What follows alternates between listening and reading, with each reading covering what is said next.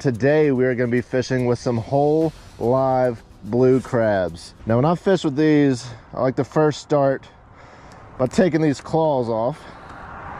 Protect yourself.